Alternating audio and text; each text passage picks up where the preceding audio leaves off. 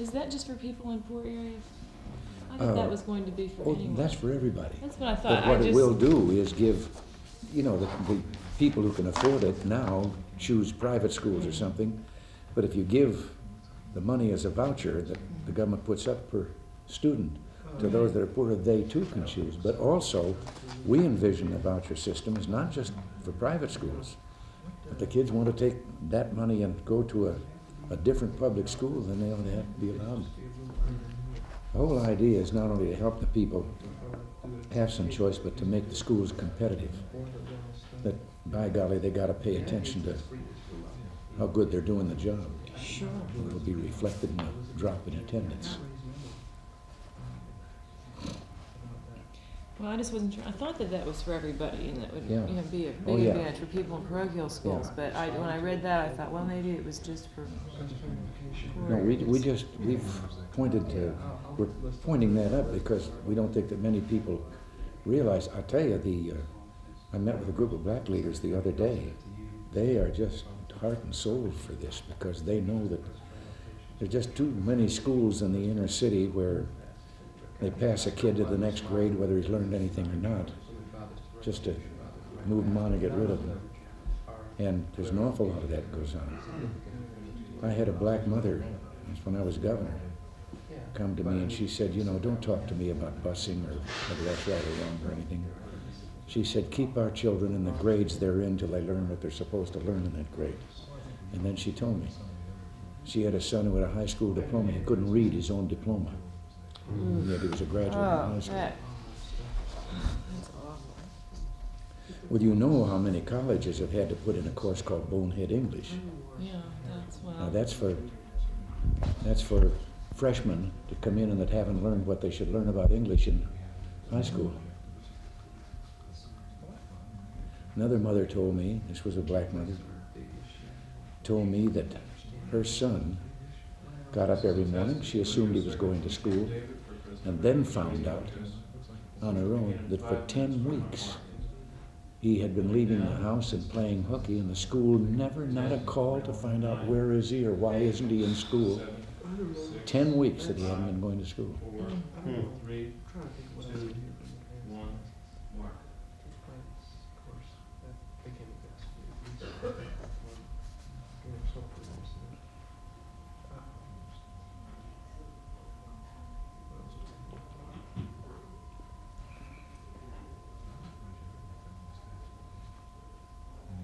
Does Rudy write well? Oh, yes. That's some belt you have on today. That's some belt you have on today. Rancheros Vistadores. Where's that?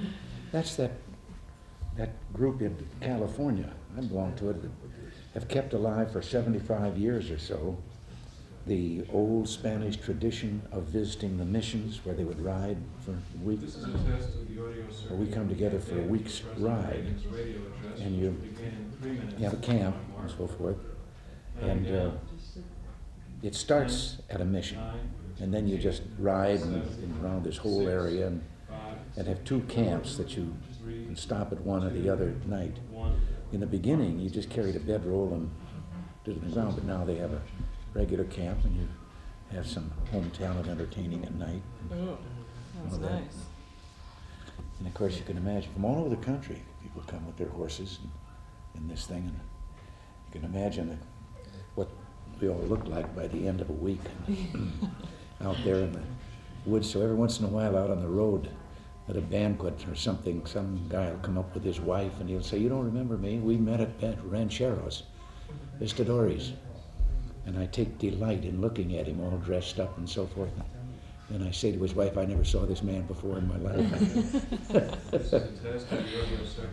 Do they all ride Western, or do some people ride English? No, all have to ride Western there. Counting down, 10, 9, 8, 7, 6, 5, 4, 3, 2, 1, mark.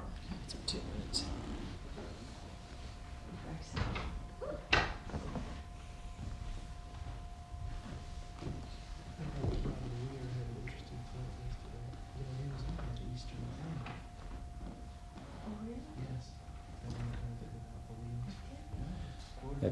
rancheros are so nationally known, you know. They have a constant waiting list of hundreds of people. And do you have to be a very good writer? Do they check your writing ability, or is it? No, just but you're a horseman and want to go for that kind of a life for a week. This is a test of the audio circuit from Camp David for President Reagan's radio address, which will begin in 1 minute from my mark. Counting down. 10, 9, 8, 7, 6, 5, 4, 3, 2, 1, mark.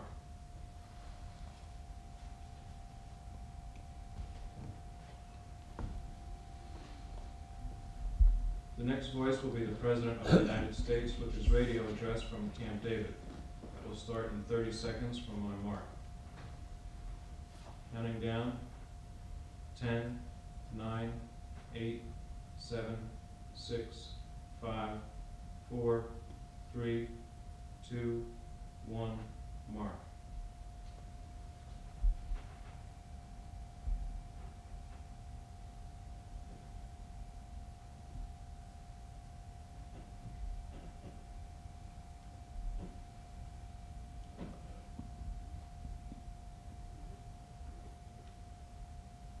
Ten seconds, mic's on. Stand by.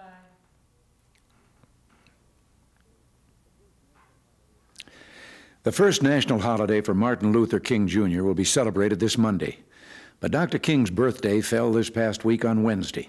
I spent a good part of that morning at the Martin Luther King Jr. Elementary School in Washington, and believe me, that was the place to be. I've got a pen pal at the school, 8-year-old Rudy Hines, and he's kept me up on the doings at the school and what he and his friends are thinking about. So I wasn't surprised that in spite of their age, the children at the King School knew all about his life and why it had meaning for all of us. Martin Luther King believed, as I and so many Americans do, that our country will never be completely free until all Americans enjoy the full benefits of freedom. It is now over 17 years since his death, and enough time has gone by to get a sense of the progress made by minorities in America and by America in the area of equal justice since 1968. I think it's fair to say that we've come a long way in the pursuit of racial fairness in our country. We have a lot to be proud of, but nothing to be complacent about. We still have a way to go. We're committed to a society in which all men and women have equal opportunities to succeed, and so we oppose the use of quotas. We want a colorblind society, a society that, in the words of Dr. King, judges people not by the color of their skin, but by the content of their character.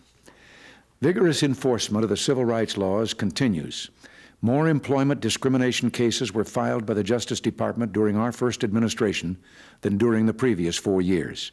And we have successfully prosecuted more criminal civil rights cases in more parts of the country. We've also continued strong support for the fair housing laws. I agree with the late Dr. King that our country won't be free until we're all free. But I take it a step further. Our nation won't really be prosperous until everyone in it enjoys a share of the fruits of prosperity. What progress have we made in this regard? Still not enough. Record high employment, lower tax rates, lower inflation, dropping interest rates, and continued economic growth have helped Americans, and that includes black Americans. The policies of the past 5 years have produced the biggest economic expansion since the 1960s. Because of these policies, about 400,000 black Americans moved up and out of poverty from 1983 to 1984. A record 10.7 million black Americans are holding jobs. In fact, blacks have gained an average of 40,000 new jobs a month, for a total of 1.5 million since the recovery began. In addition, the median family income of black Americans, adjusted for inflation, rose almost 2% in 1984. Another measure of expanding opportunity is minority entrepreneurship, and there too, the news is encouraging. The Commerce Department reports that the number of black-owned businesses increased 47% between 1977 and 1982. By the way, over the past 3 years, minority firms have enjoyed $15 billion in government business and at least another $15 billion with private sector companies. Now, none of this happened by accident. The economy is expanding because from the beginning, we made it clear that one of the prime motivating intentions of this administration was to get the economy going again. And it was clear the way to do that was cut tax rates, stop penalizing initiative, and sit back and watch the fireworks. All of us have benefited. The poverty statistics show John Kennedy was right when he said, following his own tax cuts, a rising tide lifts all boats. So we've done some boat lifting the past few years, but it's still not enough. We can do better. We can reform our tax system, make it fairer, and lower most people's tax rates. We can also get spending under control and keep government from demanding more and more of your money. For years now, we've been asking for enterprise zones in depressed areas, areas that would get tax breaks to attract the businesses that create jobs. And in education, we propose the educational voucher system, in which families that live in poor areas can use vouchers to send their children to any of a number of schools, whichever they think is doing better. No reason parents shouldn't be given more freedom of choice, and no reason schools shouldn't compete for students. The answer to the question, how are blacks doing in America, is better than ever before, and still not good enough. There's work to be done. But if we continue to allow the economy to expand and continue to work for a more perfect society, the people of all colors will prosper. And isn't that what Dr. King's dream and the American dream are all about? Until next week, thanks for listening, and God bless you.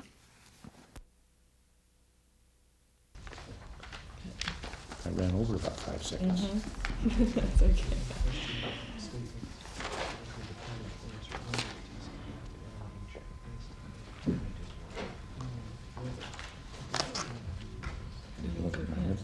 Secondhand soon enough, and I did like I realized.